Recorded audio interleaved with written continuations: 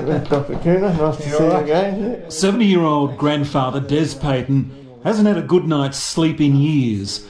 Like so many men his age, Des has an enlarged prostate.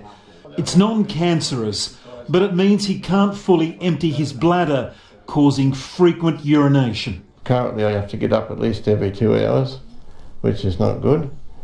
And also being able to go places without having to be watching over the shoulder for a toilet and wanting to get there in a hurry. Rather than go under the knife, surgeon Raji Cooner is using a new laser treatment called Moses. So if you can imagine, like, it's an apple and we get the apple core and more tissue out, so we shell this abnormal tissue. Safety glasses on and Raji fires up the laser inside Des's prostate. It's like a high-tech Pac-Man, cutting through the tissue like it's fairy floss.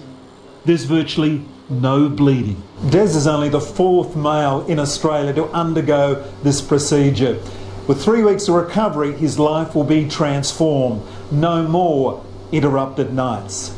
Benign enlargement of the prostate starts after 40 years old, and it affects the quality of life of 30 to 40% of men. It's amazing how many other guys have got it but don't talk about it.